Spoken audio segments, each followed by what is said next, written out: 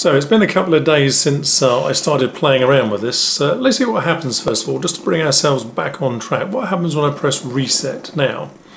By the way, Benny's decided to join us again because he also is interested not about just about Bluetooth, but about stepper motors as well.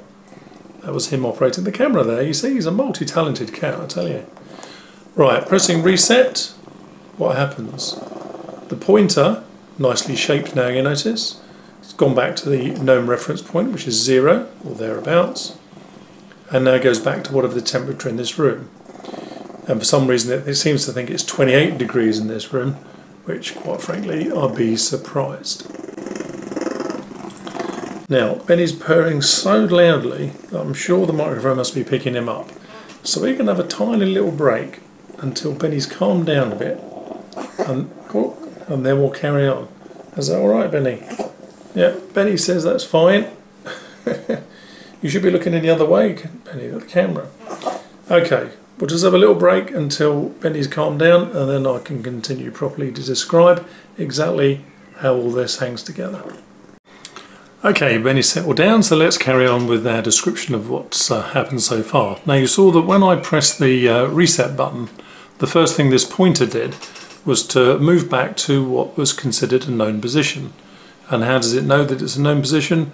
Well, yes, you've guessed it. It's that micro switch at the top here. So the known position is generated by this little micro switch that is now at the top of the wheel. So when the wheel revolves initially, as you can see, it's going to go back anti-clockwise until it makes a connection.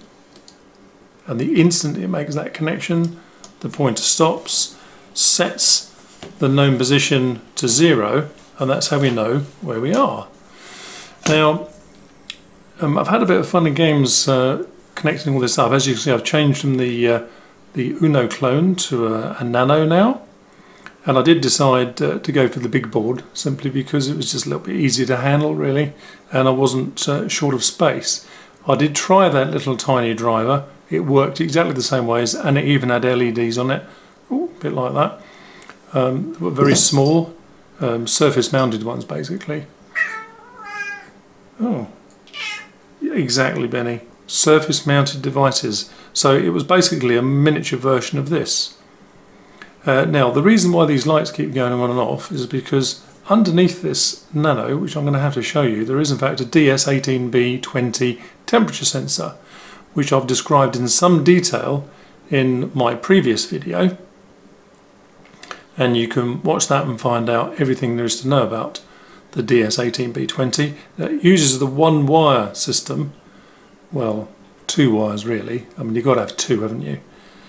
But it's so very simple to use, especially when you use the library that I use as well, the Dallas temperature library.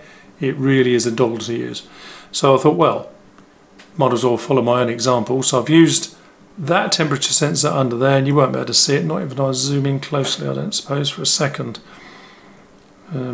because it's hidden. I'll show you in a minute. So this is reading the temperature and working out then what the scale is that it's got to convert the temperature. Say the temperature is anything between 0 and 30 degrees centigrade. Now if you're living in a part of the world where centigrade is not normally used, you're using temperatures that are worked out in Fahrenheit, then you're on your own. No, I'm just kidding. Here's the temperature scale that I'll be using on screen now. 0, just so you can remember while we're talking about this, is when water freezes. That's 32 degrees Fahrenheit, and this is currently showing about 30 degrees in this office. I have doubts about that. I think I'd be sweating profusely if it's 30 degrees. It probably is about 25 though, 26, which is probably, I don't know, I haven't got the faintest idea what that is in Fahrenheit until the chart is shown on the screen, but you'll be able to read that off. It's pretty warm though. You're probably more interested in how all this bit's connected together, so let's have a look at the code and see how the electronics matches with the actual electronics. Right, things of interest to note then. Here are our libraries that we've included. The Axel stepper, which we spoke about previously. The one wire and the Dallas temperature wire. These are described in the previous video when I talked about the DS18B20, so you can have a look at that. I also mentioned that we are using half step here for this motor because it just works so much better. It's a lot smoother. The standard stepper motor that comes with the Arduino is full step, which means you get a far rougher graduation of this, and of course you don't get any acceleration. If you just look again at what happens when I press the reset on here, you'll see that it starts smoothly, speeds up, and then slows down towards the end of it. Well, there it didn't because it hit the switch, but it starts and it goes and it slows and it stops. So that's the acceleration and de-acceleration that this Accel stepper gives you, and the half step mode is what it uses. So there we have all our definitions for the pins. As I say, this is a 5-wire motor, 5 wires, which makes it a unipolar motor. All 5 wires are unipolar. So here's some information about the temperature, and then we have the setup. Now half of this setup's all to do with temperature, half of it's to do with what the motor can do, the maximum speed it can go to and so forth. That's pretty easy to follow, I think. This is how we get to our known reference point. So basically when the motor starts up, it turns in an anti-clockwise manner until that little brass lever I've got on here touches the micro switch, and then it knows it's got to that point. Otherwise it would never know where this pointer is pointing to initially when you switch it on. Now what else? Right, so once it reaches the reference point, now one of the really good things about this, you see this disable outputs. Before I had that line of code in here and its corresponding partner enable outputs, which I think I must have up here, here we are, enable outputs. What happens by default with stepper motors is that when they've reached the required movement, the required position, then the motor is held in position with the current still flowing, and you'll see it by these LEDs still being on.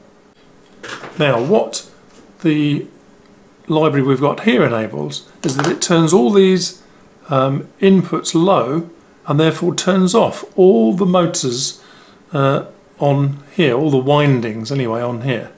And although you've got 2 windings, there's a center tap to each one, which I have a rather nifty picture of. Let me just switch to my monitor. Here we are. Now what this shows us is how the windings are configured for this particular motor. As I say, it's a unipolar, so we've got half a winding here, half a winding here with a center tap that goes to positive, and it's repeated here as well. So the red positive power comes in and it either gets switched to here, or sunk I should say, or here, and at the same time can be sunk here and or here. And this little table shows you what's happening. But as a very simple example, the power gets switched on. It first goes to number 1, which is here, then it goes to number 1 and number 2, then it just goes to number 2, then 2 and 3 back here, then 3 and 4, then finally just 4. And that makes it all very smooth and reasonably torquey. So when the power gets switched off to save, well, not just energy, but the fact that this motor nearly melted, frankly, when I left it on for only more than about 10 minutes. It got so hot, it was too hot to touch. You couldn't touch it without getting burnt. And of course, I had it on this green mat. I was actually quite worried it was going to melt the mat. It really was that hot. And I measured the current, and there's about 400 milliamps flowing through this motor when it was at standstill. When it runs, there's about 300 milliamps running in total. So those 400 milliamps might even have been 450. When it's sitting there doing nothing all the time, that's just ridiculous. So this library that we're using allows us to enable the outputs when we want to move the motor, and then disable the outputs when we're happy that the motor's stopped for a while. Now, of course, that's fine in stopping this thing bursting into flames or otherwise dying on us prematurely due to the heat. And believe me, I think it would have done. Also, if you have to be using battery-powered equipment, it's absolutely essential, I think, that you can turn off the motor in its entirety, and the fact that these lights are all off now shows that no windings are actually being supplied power. Without those commands in, one or more of these LEDs would stay on depending on which phase, I suppose, it got to. Now the downside is that without any power on this motor at all, you can gently turn the motor. Gently, very gently. In fact, it's resisting quite a bit, and I'm not surprised because it is a ratio of about 64:1. So for every one turn here, 64 turns are happening in the motor. And even though if I really do push it, it's moving, I'm not convinced actually it's not just slipping inside. Anyway, now that I've moved it, of course, it's pointing to entirely the wrong thing. The Arduino has no idea that I've moved this motor, so we're going to have to reset it back to the known 0 point again. And off it goes until it finally finds that micro switch. There it does, and now it will move itself to the correct temperature. And the power's running because the LEDs are on. And now it's stopped. So that is an absolute godsend, the fact we can disable the output. So let's have a look at the main loop then. The loop, as it says here, these are the 4 things it does. It gets the temperature and remembers it, moves the pointer to the new temperature value, and I'm only working in whole degrees here, not half or quarter degrees. That would be a bit ridiculous on a temperature scale like this. And just repeat that. Now, just to show you what happens, I've also allowed serial monitor inputs if nothing's happening. So like now, it's all gone a bit dead, hasn't it? So I can go to the serial monitor and type in an arbitrary value. So if I type in here, now I'm going to type in 10 there in the serial window. As you can see, it's now going to move to roughly 0.10. I'll say roughly, it's wherever it thinks 10 is. Now, how do we get that mapping working? Well, if we look in the code, I've got a little routine down the bottom. It says map temp to pos, temp being temperature, not temporary. So basically, this map command, it's built into Arduino, might even be built into C++ actually. We say, here's the value I've got, and I'm taking 5 degrees off this, because as I say, I'm not believing this temperature at the moment. It could be true, but just for the purpose of this, I'm taking 5 off. Now I'm saying the temperature range I'm expecting in is -5 to +30, and that's got to fit into between 0 and 1024. 1024 being roughly a quarter circle, 90 degrees on this motor. And that's all that does really. There's a bit of debugging and turns it back. So the input is between -5 and 30 degrees, right, on the temperature sensor under here, and it's going to return a value somewhere between 0 and 1024 scaled so that it fits into this value here. Let me disconnect this and show you the temperature sensor underneath here and move back to my workbench. Because it's all fairly simple, isn't it? We've got 4 wires here coming into the controller. The actual motor plugs into that controller anyway, there's nothing to do with that. There's power supplied to this board via this 9 volts, so that means I can now disconnect that. I've also pressed reset as well. So that this 9 volt is going into the V-in on the Nano here, and that supplies, of course, both the Nano and the board, and in fact the temperature sensor as well. Oh, Benny, you've come to look at some stepper motor information. Excellent. Well, you looked at the last one. I don't see why you shouldn't look at this. Yes, here he is. Look, inspecting my handiwork and give me some marks. Excellent. Well, if you'd just like to wander off over to the windowsill, we'll crack on, and I'll show our viewers the temperature sensor underneath. So if I disconnect the power, just ignore Benny for the time being, he'll get bored in a minute, and I unplug my Nano from the board here, there's the temperature sensor underneath, and that's a DS18B20, 1 wire it's called, although it uses 2 confusingly, but it only uses 2 for as many temperature sensors as you want. That's pretty good.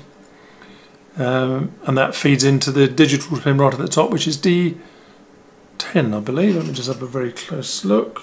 D12. So plug that back in again.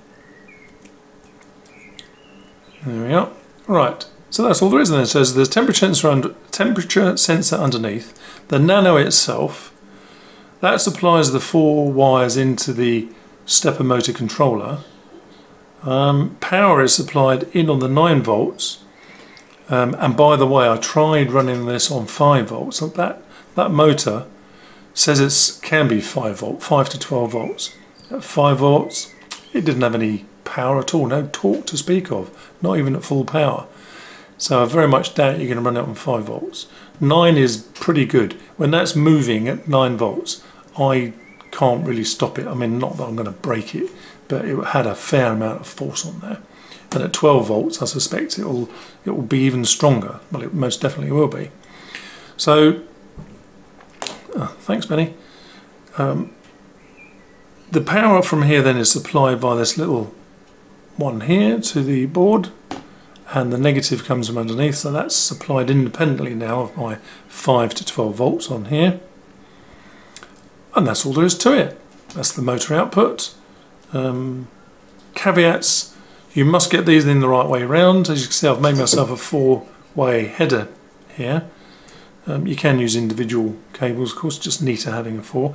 If you get these the wrong way round, so that way instead of that way, you'll find your motor runs backwards. But that's about it, really. That should be pretty obvious. In fact, you may want your motor to run backwards. Normally, the normal travel on this motor is in fact anti-clockwise on this board, so it goes around like that. Well, I don't want it to do that. I want it to go only when it's trying to find the micro switch. Normally I want it to go that way, so I just reverse the output. In fact, if we have a very quick look at my code window again, you'll see that when it reads the temperature down the bottom, here we are, look, the mapping value it returns back has got a minus in front of it, so that I don't want to move it to, say, well, like now 1024, I want it to move to minus 10204 from its known resting point of 0 here. I want it to go minus 1024 that way. So that's clockwise from my point of view, but from the motor's point of view, that's going backwards. I think that just about covers it, really.